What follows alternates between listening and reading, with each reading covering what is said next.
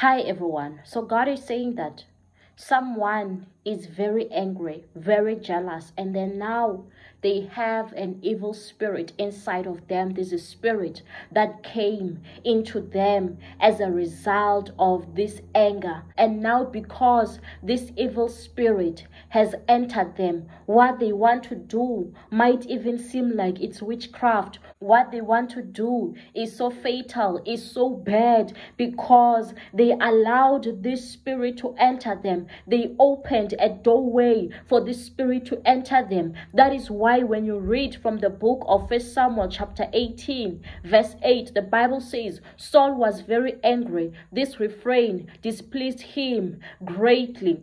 So Saul was angry because people were praising David, that David has destroyed tens of thousands while Saul has only destroyed thousands. So this statement, this song made him very angry and jealous of David. And then verse 10, it says, the next day an evil spirit from God came forcefully on Saul. Saul had a spear in his hand and he held it, saying to himself, I'll pin David to the wall. But David eluded him twice. So you could see that this evil spirit came after his anger, after he was angry. So God is also saying that you need to be careful in your life, because there's certain spirits that are looking for a doorway. They want to enter, and when they can see that you are angry, when they can see that you are jealous, now they come in. And God is also saying that there's other people now who used to be good people. You could relate with these people. These people were even your prayer partners, but because they became angry, they became jealous, now an evil spirit has entered them. Now they have an evil spirit